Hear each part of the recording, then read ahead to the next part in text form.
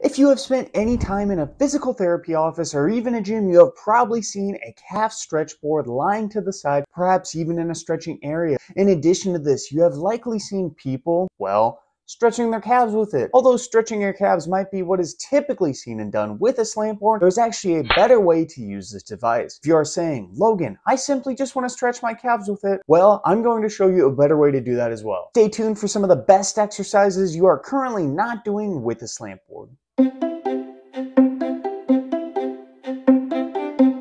As we've established, most people use a slant board to stretch their calves out. One of the better ways that I've actually found to use a slant board is to strengthen the knees. Strengthen your knees with a calf board? Yes. All you have to do is actually turn the slant board around from the way you initially were stretching on it. When you stand on a slant board in this direction, it puts your knees in a specific angle, which helps to build tendon and ligament strength. Of course, if you still want to just stretch your calves, make sure you stay until the end of the video so I can show you that as well.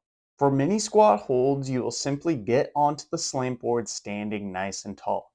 Next, you will bend your knees very slightly, keeping your chest high and your knees pointed forward.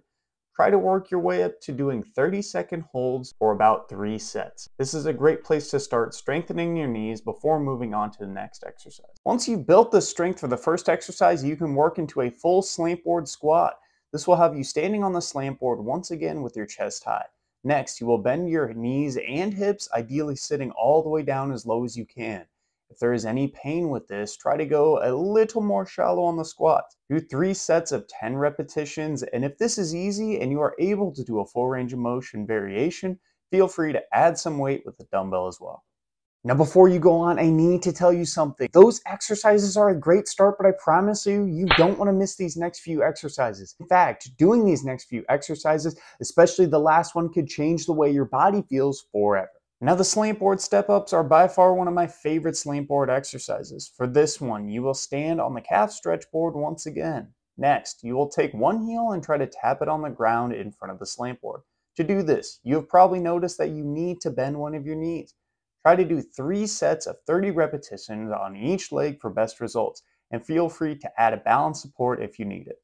If you're enjoying the video so far, make sure to subscribe to the channel for more videos helping you get fitter and healthier regardless of your current ability. After you have mastered all of those, you can move on to the ATG split squat.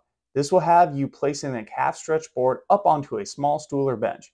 You will then put your foot up onto the slant board and allow your knee to be pushed forward fairly far. This might be uncomfortable at first, but over time your knees will get stronger in this demanding position. It also gives a good hip stretch. Do 3 sets of 20 repetitions on each leg and boost up the height if you do have any pain. Once you've done all those exercises, you are probably tired and ready to stretch out your calves and body. One of the best ways to do this is through flipping the slant board around and placing your toes so they are up on top. Next, you will grab a small weight and allow it to pull your back down far in a position. This will give a great calf, hamstring, and lower back stretch. If you are comfortable with it, you can do this slowly for repetitions as well. Follow these calf stretch board exercises daily for the best results. If you are in the market for a calf stretch board or an adjustable dumbbell like the ones used in the video, check the description down below. Otherwise, you can check out the next video on the worst knee health habits you're probably doing. I'm out of here, no man to tell me you're no good. I'm brushing away.